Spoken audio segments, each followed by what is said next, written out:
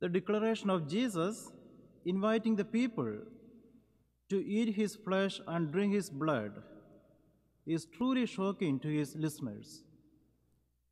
How can this man give us his flesh to eat? In fact, they were scandalized and insulted by his words. If we hear those words for the very first time, we would surely be baffled as well. Most likely we will say, "Are you serious? Are you out of your mind?"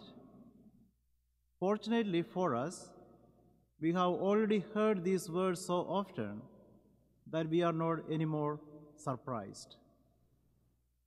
Furthermore, it must be noted that the Jews have great reverence for and even fear of blood, which they consider as the source of life. A person who touches blood immediately becomes ritually unclean. That is why in the parable of the Good Samaritan, the priest and the Levite ignored the injured traveler, most certainly because he was bleeding, and they were unwilling to risk their temple duties by being tendered unclean.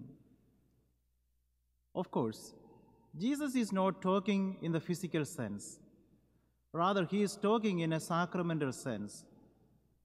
This will be made clear to the 12 at the Last Supper when Jesus, holding the bread, says, "This is my body, eat it," and holding the cup of wine says, "This is the cup of my blood, drink it."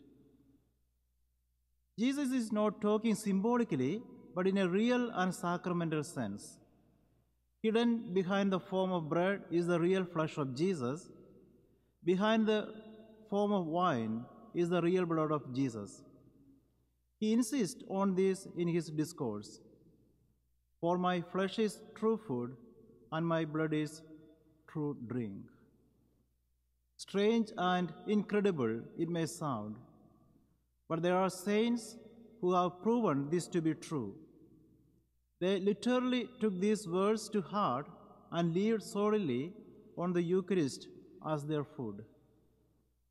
These saints concretely illustrate that the body of Christ is true food and drink, and that it is indeed possible for men to live without food, but not without the Eucharist, the bread of life. St. Padre Pio declared, "It would be easier for the world to survive without the sun than to do without the holy sacrifice of the Mass."